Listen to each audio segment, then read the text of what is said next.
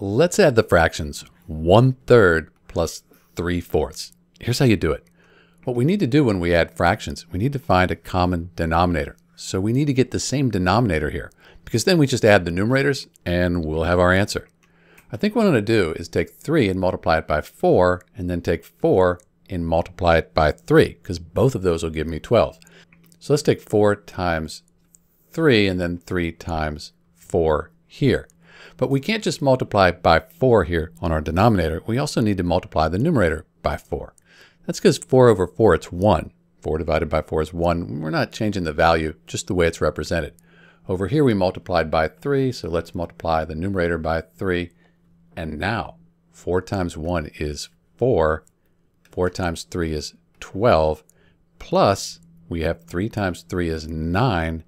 And 4 times 3 is 12. So we can just add the numerators together now. 4 plus 9, that's 13. And then when we add fractions, when the denominator is the same, we just keep it the same. So 1/3 plus 1/4, that's 13/12. Now this is an improper fraction because the numerator, it's larger than the denominator. We can change it to a mixed number. 12 goes into 13. 1 times 12, that's 12, and we have 1 left over. So we keep the 12 here, and that's our mixed fraction. You can check it. 1 times 12 is 12. 12 plus 1 is 13. That's what we have here. We just kept that the same. That's it. It's Dr. B adding 1/3 plus 1/4. The answer, 13/12, or you could call it 1 1/12. Thanks for watching.